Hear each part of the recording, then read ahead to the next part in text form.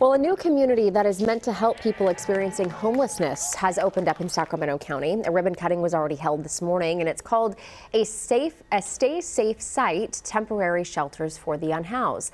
It's located over at Florin and Power Inn Road, and the project was actually approved last year.